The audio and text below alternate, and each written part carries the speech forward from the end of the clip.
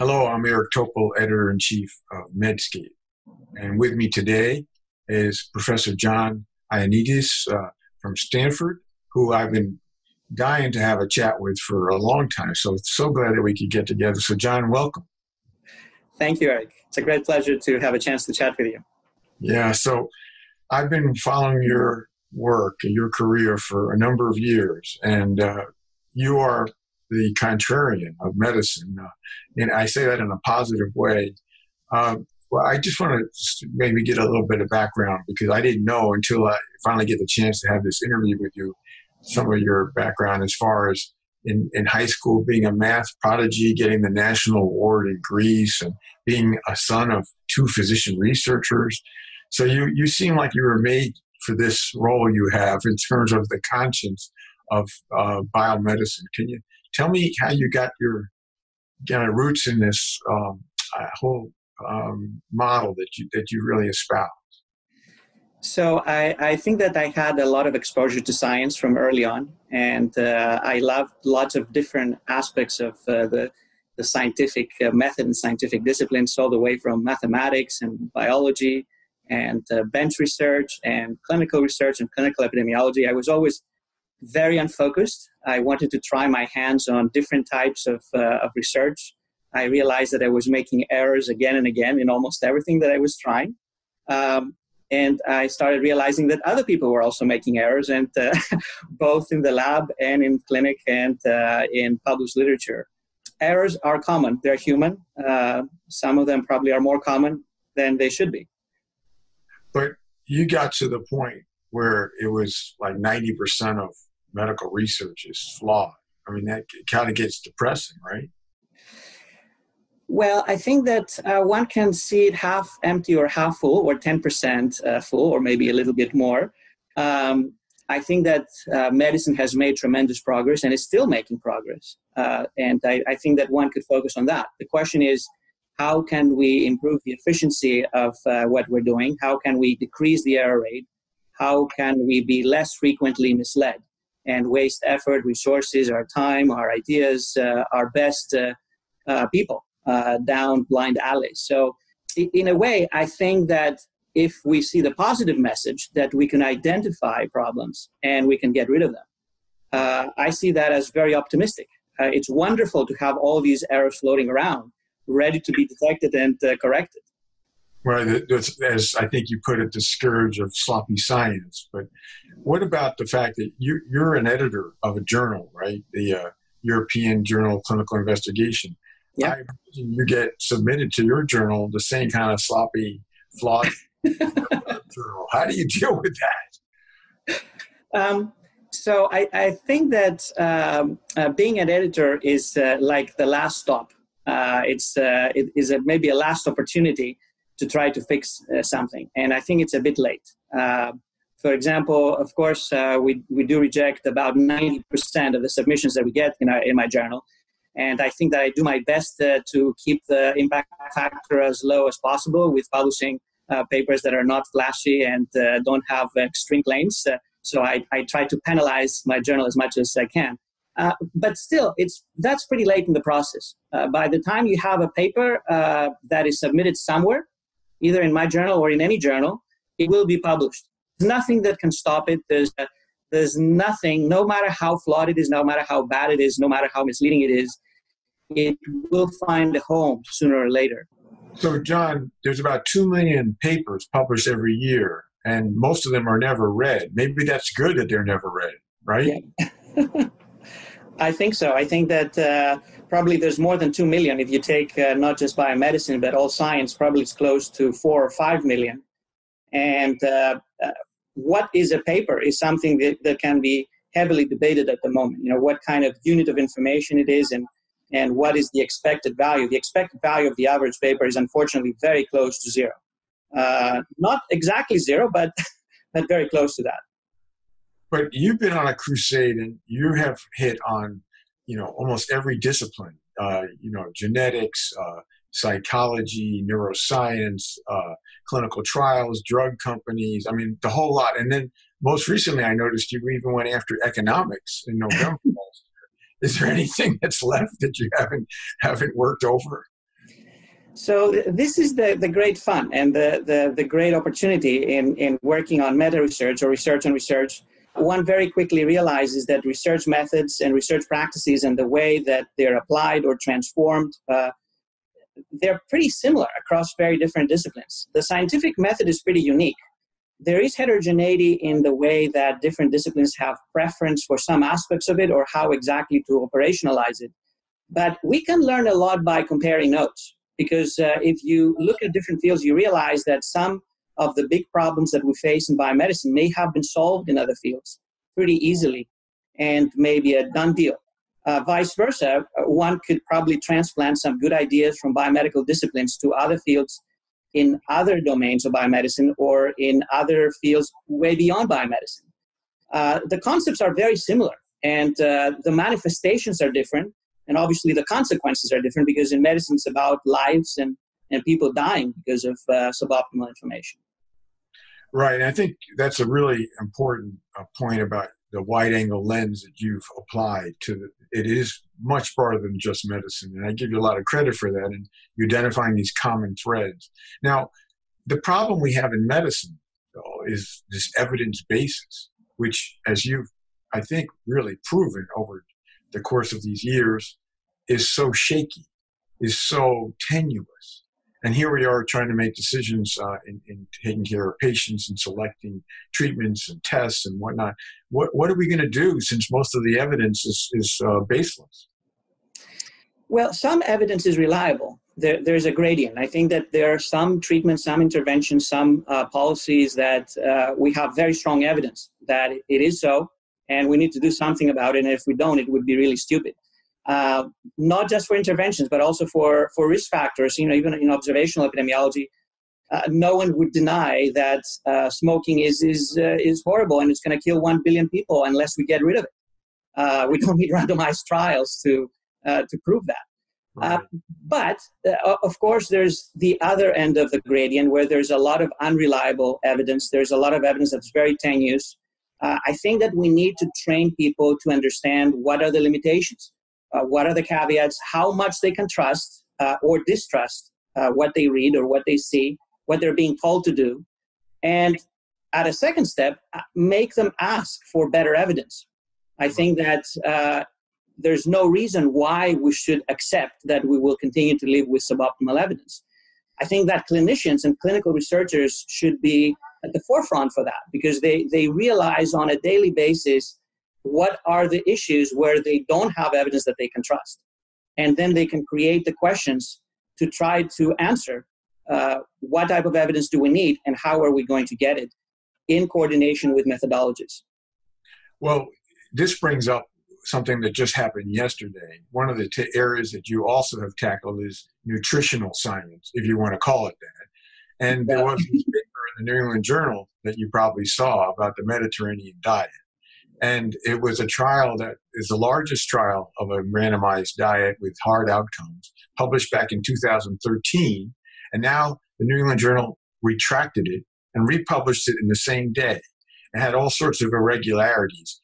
What's your take on this? Because it's right up your alley as to flawed science.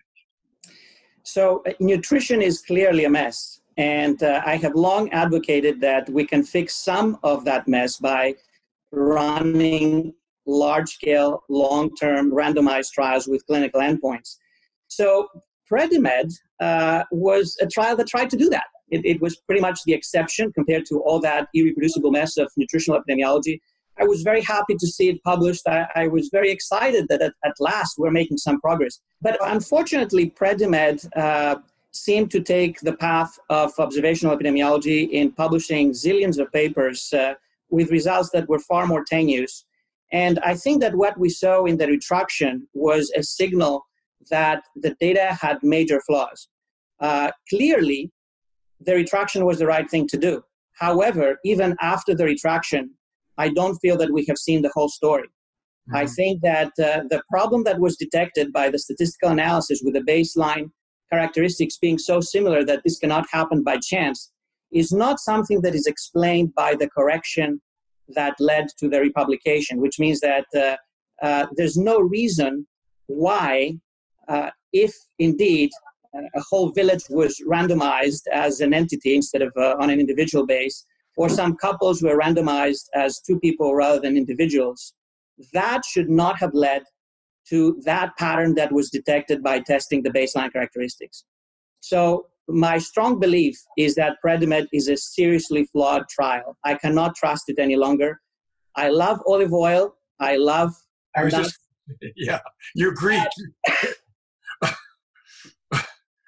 I'm sorry, I cannot trust it. I think that there's major problems that go beyond the retraction, and actually we're working at the moment at looking at some of that, and hopefully we'll publish some evidence showing that there's deeper problems in that. That's really important because, my sense, not that I'm Greek or Mediterranean in origin, but I had been influenced by prior studies like the Lyon heart study, which was, fairly well done and a smaller trial, and albeit a secondary prevention. But it just goes, I think, to prove your point, and that's why it's such an opportune time to talk to you. Here is a very high-profile journal, New England Journal, an article, and here it retracts and republishes the same day. Something's wrong with our system of evidence, right?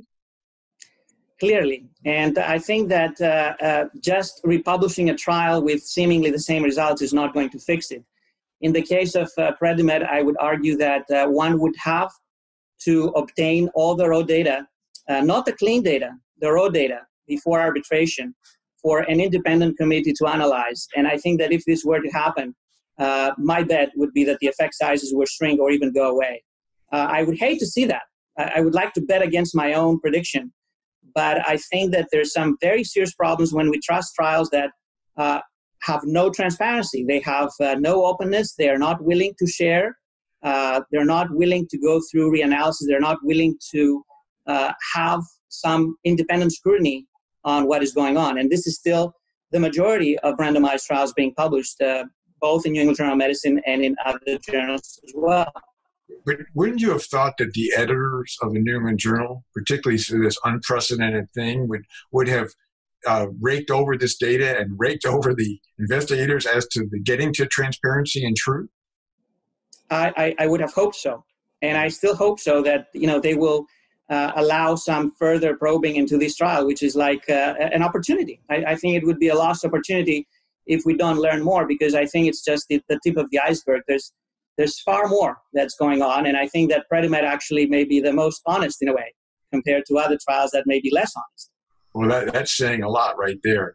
Now, one of the things that you brought up is it's not just about financial conflicts of interest, but you've emphasized in some of your writings about the intellectual conflict of interest. And I think it's really important, and so for the most part, people don't really understand that, the bias and the fact that so many careers are tagged to a particular belief system and a pursuit. But one of the things that is a critique is that, well, John, he is, this is his role. He is the takedown artist, if you will, and that's that's an intellectual conflict. How do you respond to that charge? I think that I'm biased. I think that this is unavoidable, and I think that people should take that for granted when they read my work and then when they read other scientists' work. We all have some priors, and I think that sometimes it is possible to track these priors based on what we have published. I don't think that it is wrong to have opinions. I don't think it's wrong to have hypotheses. I don't think that it's wrong even to have beliefs. To be honest, when I launch a new project, I try to be as open as possible to all types of outcomes. If anything, my bias is more towards getting non-significant results. I think if I get significant results, even if it is about bias, I have to ask myself, why did I get that? Could it be that I was wrong? Could it be that I need to go back and recheck the process and find some errors? And sometimes I have found errors in the process, and hopefully early enough so as not to publish that. I think what makes a scientist is an acknowledgement that he or she can be biased and has to watch out for that possibility in whatever we do. Right.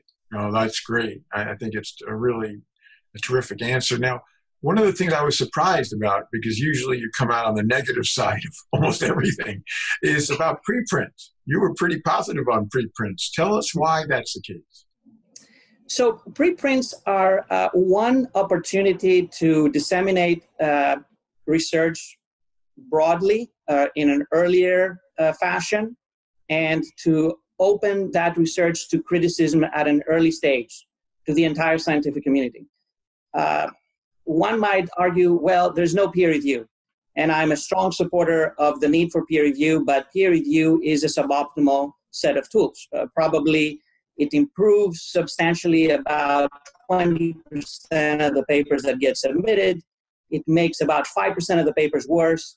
And 75% of the papers probably don't change much, other than just linguistic, stylistic, or a few words changing now and then. So if we could have a system that information is available early on to the entire scientific community, to scrutinize, to comment, to make suggestions on how to improve it before we have the quote-unquote definitive paper, I think this is a good thing, provided that people realize that this is just early dissemination of information, and it has to be taken with an extra level of caution.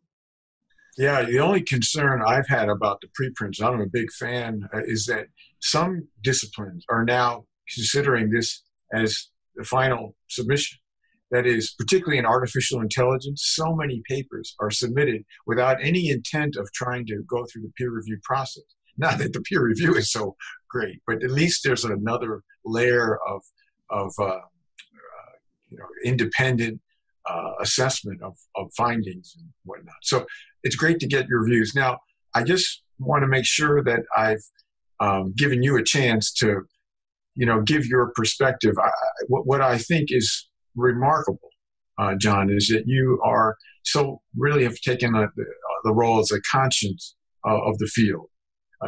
It's bigger than biomedical research, and your work has just been so impactful. The number one article ever cited in Public Library of Science and so many other journals as well. But do you think now that your work that you've done of exposing the problems, where do you go from here? Just do more of the same, or how do you get this thing on track? My wish is not to expose problems. I mean, obviously, there's lots of problems, and so it's not a big deal to point out to another one. There's no end to them. My wish is to try to fix problems, and I want to make sure that the work that I do and the work that others who work with me take as a direction is towards solutions rather than just identifying the issues. So much of the work that I have been doing at the Meta Research Innovation Center at Stanford over the last 4 years has focused on identifying solutions. Solutions may not be easy to document and to find evidence to support them. So much like interventions in medicine or in any other specialty, we need evidence about proposed solutions. One may come up with lots of ideas, but some of them may be horrible. Others may be kind of neutral and may not really make any difference, and some of them may really work. The good thing is that scientists in general want to get science to a better shape. I don't think that people want to hide things under the carpet. So many scientific communities do come with solutions and do implement them and do test them out, and they do see major improvements in the credibility and the transparency of their work. So it's an issue of making sense of the options, prioritizing them, testing them out, getting rid of the false leads, and making further progress. If you can think of 1% improvement because of adopting a better scientific process across science, this is tremendous progress. It could be the equivalent of translating to tens of millions of lives saved. 1% progress. Terrific point. And, I just noted that recently using algorithms to screen papers with respect to statistics, using AI, in fact, or like the human being that detected the problem with the Mediterranean study and several other articles, this may be one of the many, many ways we can go on to the fix that you're referring to. So in closing, John, I want to thank you not just for this interview, but for the bigger picture of the role you've played in medicine. That you've taught us so much. You've really had a fantastic effect of like a wake-up call And it's been not just one time, it's all the time. And every time I see something that's seriously flawed or possibly flawed, I think about you.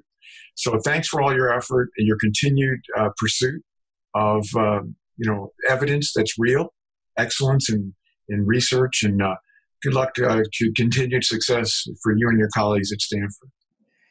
Thank you, Eric. It was a great pleasure to talk with you, and I hope that we will have more good news next time. Excellent. Thanks for joining.